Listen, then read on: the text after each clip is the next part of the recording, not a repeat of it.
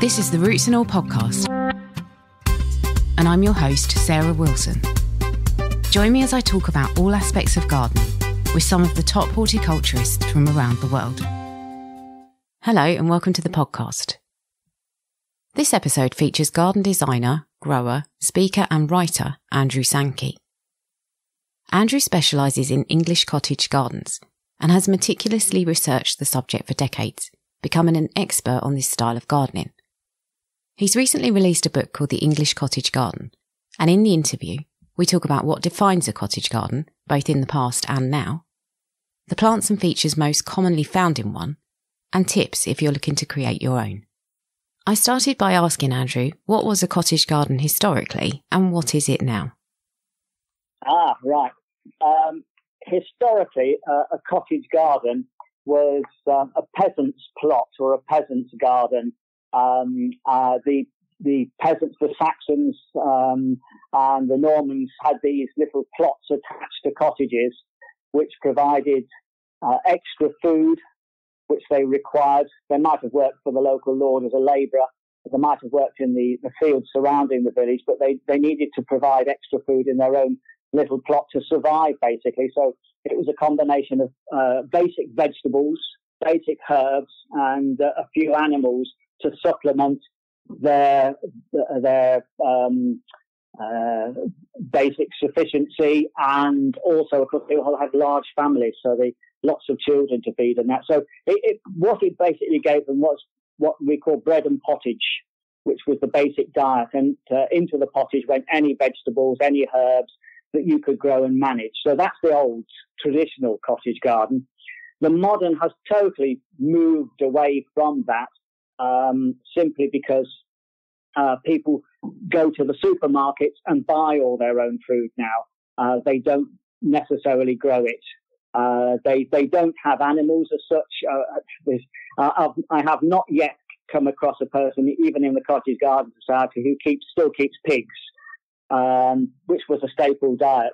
So we've moved away from a self-sufficient small plot holding, if you will, to a more floriferous garden, but using more of the cottage herbs, more of the cottage flowers, and a few of the old cottage trees to create a sort of oasis in the cottage style. And the cottage garden used a lot of native plants, a lot of early introductions, and those are the things that come through, particularly roses, climbers, and pretty spring flowers like primroses, foxgloves, those sort of native flowers. So those are still in the modern cottage garden, but we supplement it with lots and lots of other flowers. And the season is far longer. We have a greater flowering season than ever the cottage garden did have. Yeah, and the other thing that I was interested in terms of categorising a cottage garden is how big can a cottage garden be? Now that is fascinating. Yeah, so the old cottage gardens were quite a size. In the Elizabethan period, Queen Elizabeth I set down a basic standard for a peasant's labourer's garden, and that was 2 acres. Sounds enormous today, but of course you have to remember they were growing all their own herbs for all the different reasons, medicinal, going into the pot herbs, strewing on the floor. Then they had maybe a small orchard, and then they might have had a bean field or something at the end. So 2 acres sounds a lot. It wasn't. Today, you can do a cottage style on a tiny plot because you're taking out the idea of never an inch of the garden was ever wasted. So you can use every part of the garden. All cottage gardens from the beginning didn't have lawns because it was a waste. So if you take out the lawn, you've got far more space for flowers and herbs and the odd trees or shrubs. And they also used companion planting where they grew one thing through another. So on a small scale today, it's the ideal garden for a lot of people. Yeah, it definitely is. And thinking about the elements that make up a cottage garden, obviously you said they're quite floriferous now. Are there any hard landscaping elements that characterise a cottage garden? That is difficult. The hard landscaping elements would have varied from region to region, simply because they use the local materials. So if you go up to the Cotswolds, which is very attractive, of course. And look at Cotswolds cottages.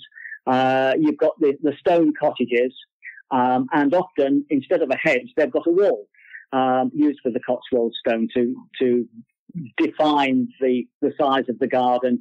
And you normally find the front of the garden has quite a nice wall with a gate in it. If you went to sort of Lincolnshire, you often found they had brick paths from the gate to the sort of cottage door, because there was a lot of brick making, and they would have got the bricks very, very cheaply, or got seconds and used those. So it varied area to area. Most of the time, the main paths were basically just soil, compacted soil, with ash or later on clinker thrown on to create some sort of dry system. But the central path could be the local material, and often they edged it. Certainly, again in Lincolnshire, they edged it with bricks up on end to create that sort of up and down movement, with bricks pointed up all the way down the first path. So the materials would have been local. Even up in Yorkshire, they used York stone, which is highly expensive today, but was the cheap local material when cottagers used it. So a lot of the Yorkshire cottage gardens have got these huge, great slabs of York stone as their paths running down to the cottage. So it was all local. You just bought in from local. As you were speaking then about the different sort of heights of paths and edging, it made me think, actually, and this might be a really silly question, that I tend to think of a cottage garden as being very flat. Was that a feature of the garden, or would that have kind of naturally followed on from the sites that were chosen for these places, or would they have been levelled, or is that just a complete misnomer? So are some of them not flat? No, some of them aren't flat. I've visited many cottage gardens. And again, it just depends on the part of the country the cottager or labourer was living in. So if you're in Lincolnshire, yes, they're flat. If you go up into the Yorkshire Dales, they're not going to be. And so what they tended to do then was terrace the gardens.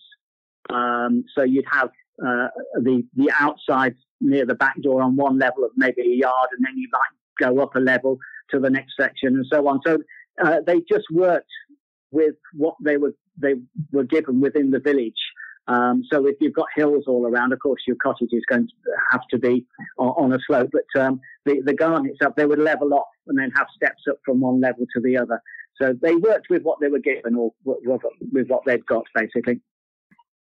It sounds like they're more relevant than ever, in terms of how we're trying to garden today, because they're using local materials, they're growing vegetables for the family.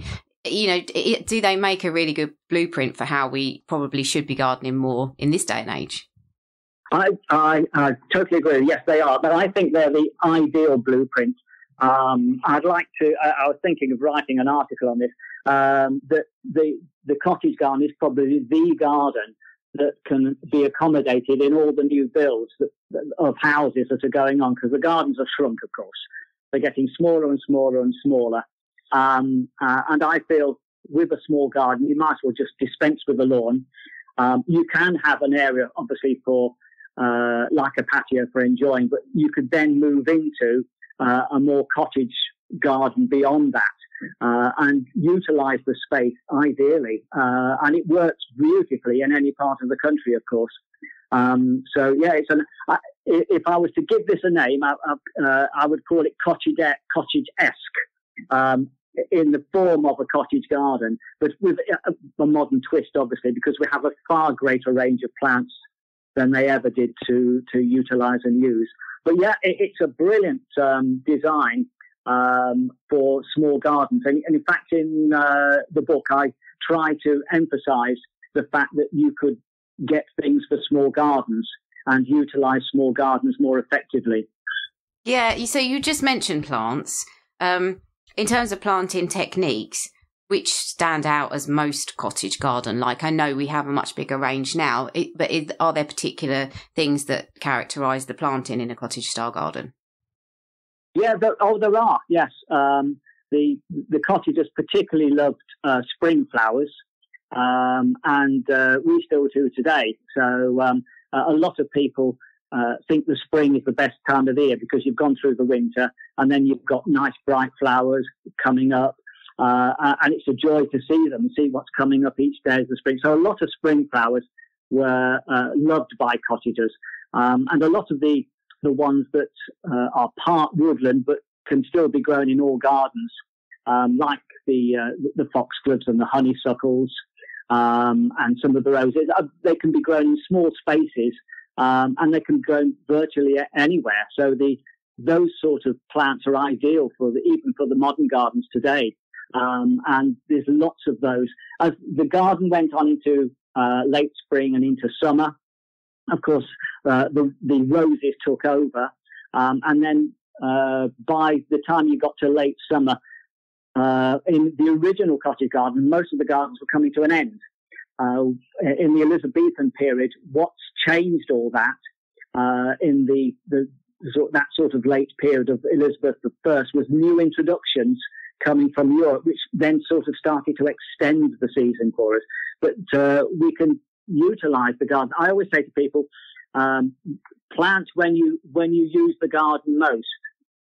So if you like the spring and are going to be out there, put more spring plants in. If you're going to be enjoying it through the summer, do that. I always encourage people not to plant when if you take a holiday in July and August, don't have plants that actually flower in July. Work your planting schemes and your ideas around when you'll most use the garden. And historically, would those cottage gardens have been essentially fairly empty and unproductive during the winter months? They would have been fairly empty of flowering plants, but they wouldn't have been empty of vegetables, because a lot of the vegetables, of course, run through the winter. So cabbages, leeks, Brussels sprouts, the late pumpkins and gourds, they all run through the late winter period. So although the flowers might be going over, they had lots of vegetables that could work with. They were also had the late fruit on the fruit trees, which they would gather and store. And one of the early introductions, or sort of early to medium introductions that cottagers loved, were Michaelmas daisies. And the reason was they extended their season in the garden, gave them a lot of colour for a long period at the end. So there were just a few plants that they felt were wonderful for the end of the year. Hydrangeas and Michaelmas daisies being two of the favourite late cottage garden plants.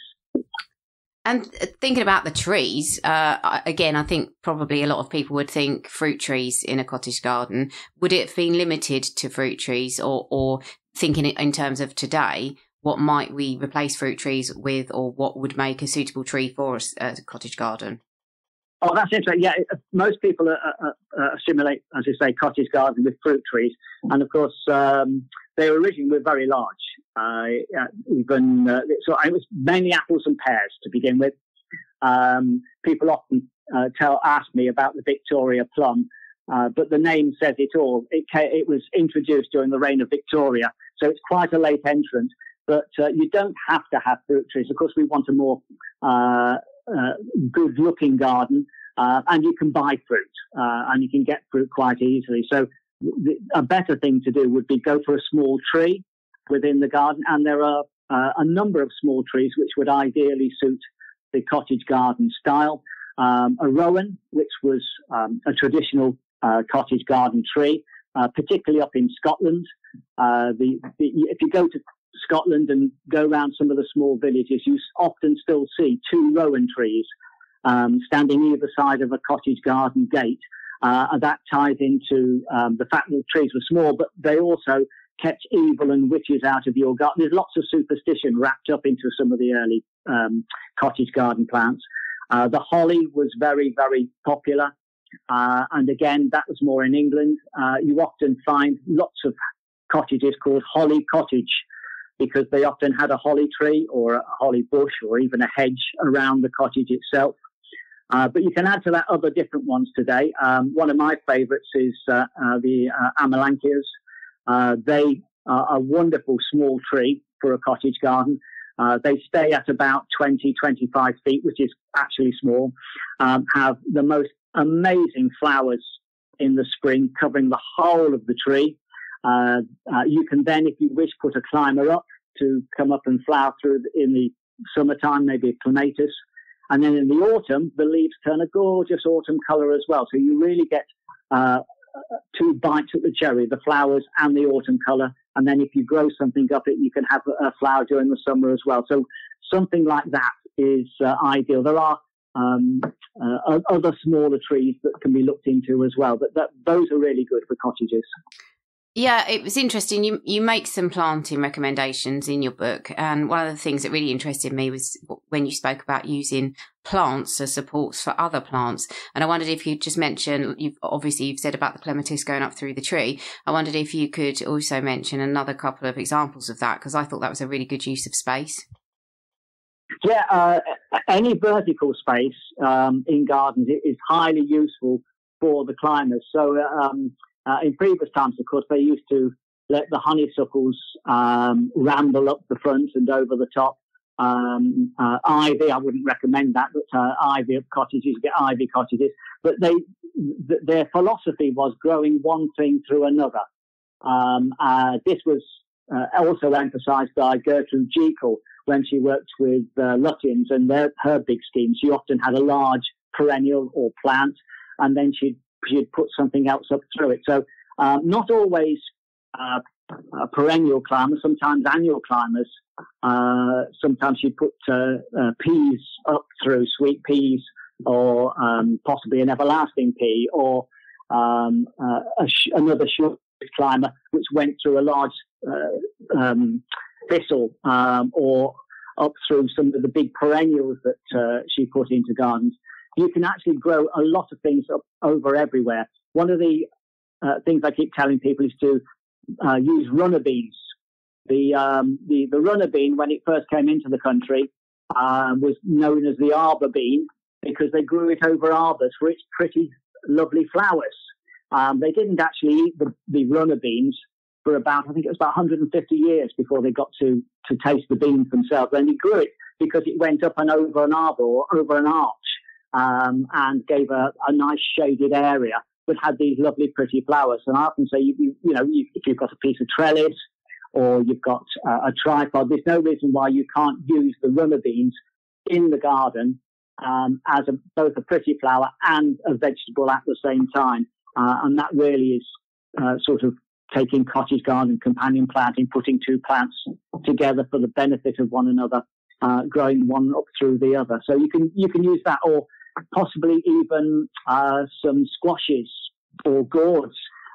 They don't have to grow on the ground. People assume they grow on the ground, but you can actually train them up. So if you've got a pergola or arch in your garden, you could grow squashes or gourds up through and over the arch, and then the lovely fruits hang down the arbor, the trellis, or the arch. Keeps them off the ground, keeps them dry, and they look good as well. Yeah, it's good. It's really good ideas that you've got in the book. And given the lack of space in many modern gardens, would you advocate for growing edibles in them? And if so, obviously you've mentioned the beans can grow up things and be that there's space saving ideas around that. Is there anything else that you think is worth growing, given as well the fact that you said, obviously you can go to the supermarket and buy your fruit. You don't need to be growing that. Yeah, there are. It depends on your taste, of course, but even in limited space, you can grow a lot of vegetables that will take up very little and can be interplanted amongst other things. There's nothing better, although you can go and buy things, there's nothing better than picking it fresh. So there's no reason why you couldn't put things into the border. One of the first things I ever did when I got into cottage gardening was to put rhubarb into my borders.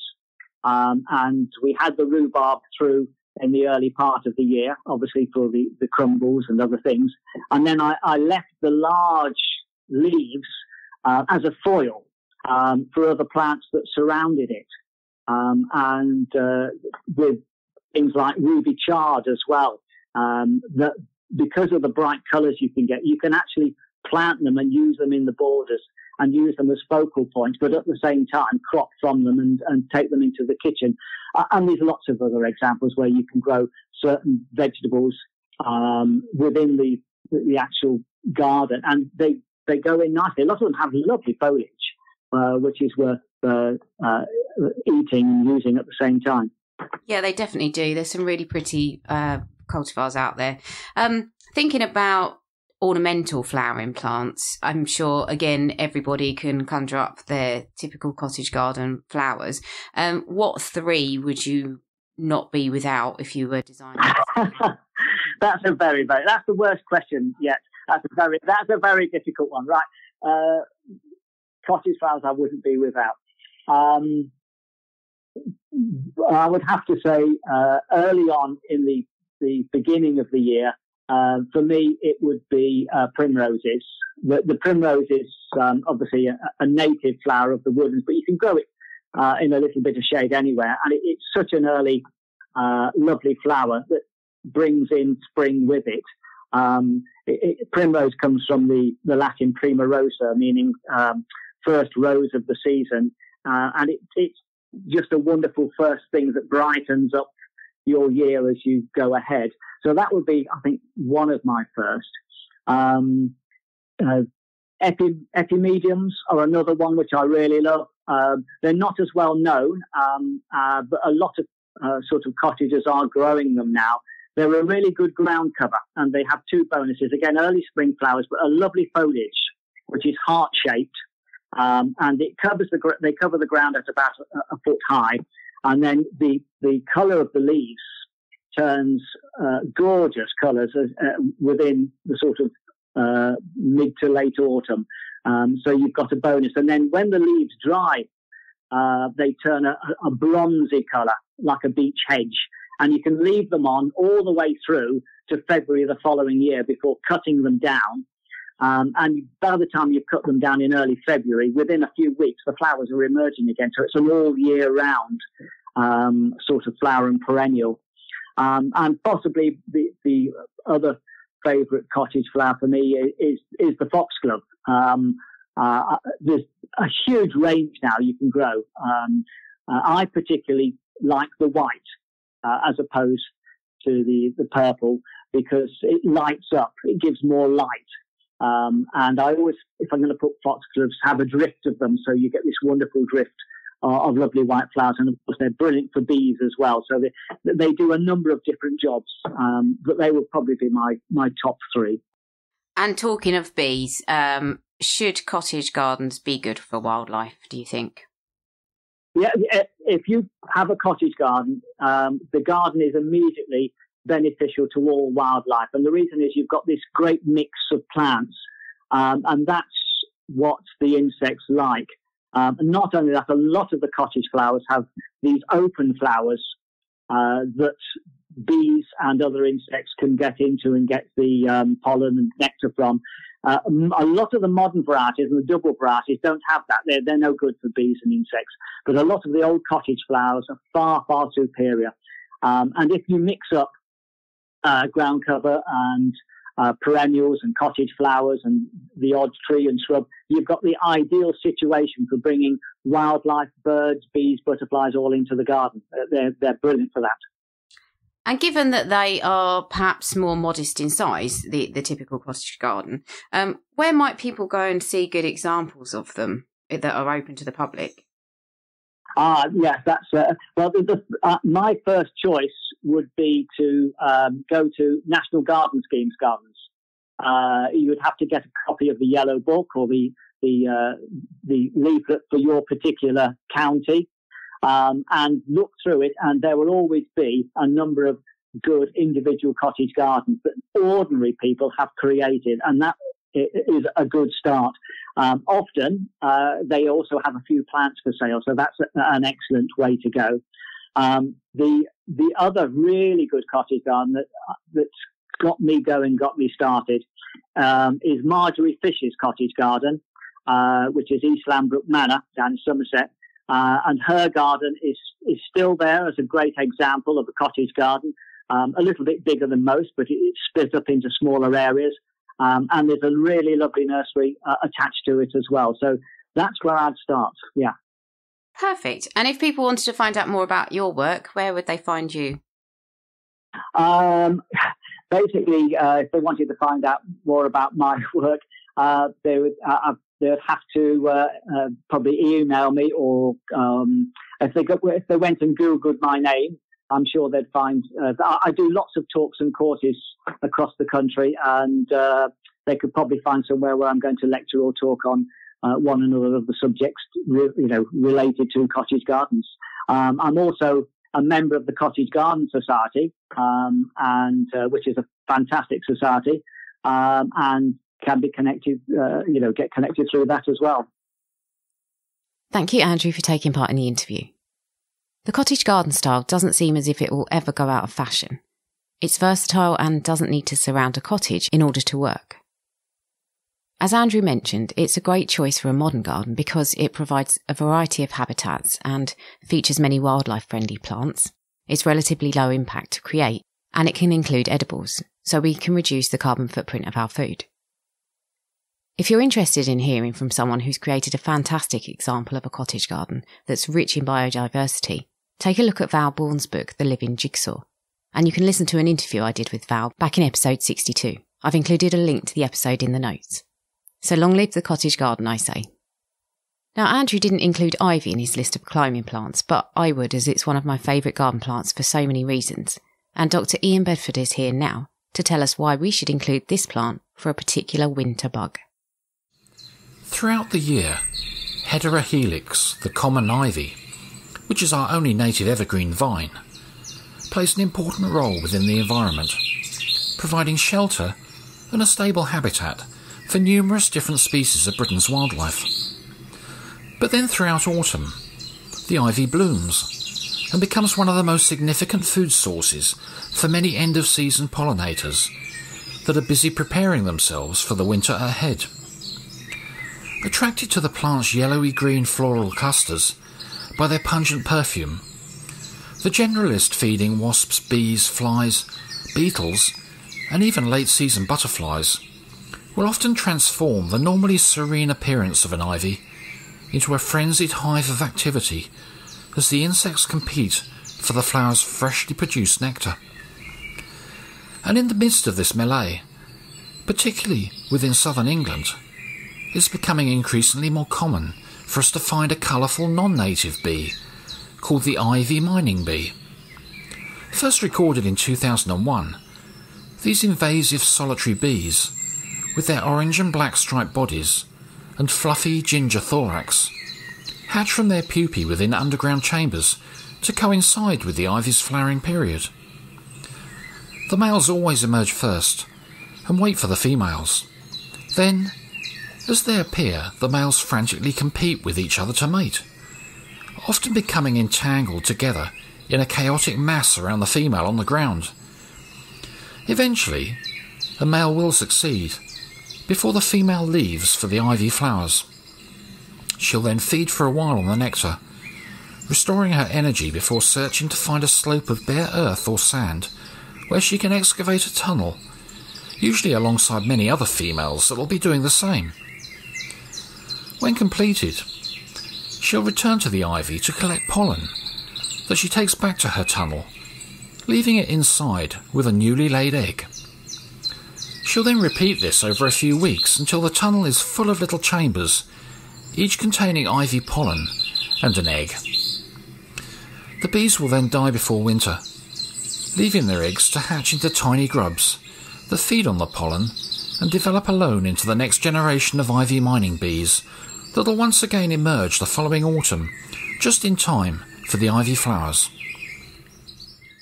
You can download or listen to the podcast direct from the website rootsandall.co.uk. Please also check out my Patreon, where you can make a one-off donation or take out a monthly subscription to help support the podcast. Because if you enjoy the show, please help it continue. I also have a GoFundMe where you can make a one-off donation. Even a one-off donation of £1 helps, and I'll be really grateful for your support. So please go to Patreon or GoFundMe and search for Roots and All Podcast.